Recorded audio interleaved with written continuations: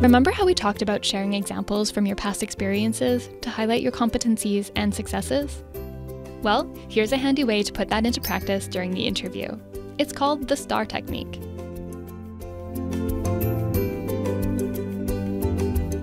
STAR is an acronym that stands for Situation, Task, Action, and Result. Apply this technique to help organize your thoughts when describing specific details about recent, relevant experiences. For example, you may be asked to describe a time you contributed to the success of a team. Once you think of the example, break it down into STAR. What was the specific situation? What was the task you needed to complete? What were the actions you took? And what was the result? It's best to use examples from work, but you can also draw examples from coaching, volunteering, or school projects. Apply the STAR technique to every example you want to share, and show them what a STAR you are.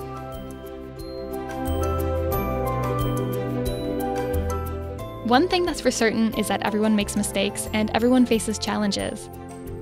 Interviewers want to know how you handle yourself in those situations and if you're able to turn them into opportunities for growth and learning. With that in mind, consider using a follow-up to each of your STAR examples, lessons learned.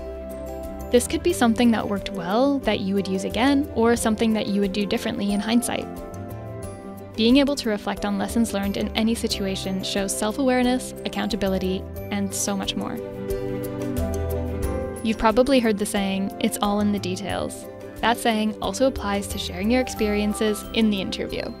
Be specific. Make sure you include what you did, said, and thought during each situation you describe. If the interviewer was a fly on the wall, what would they have seen and heard? Don't make assumptions in your responses.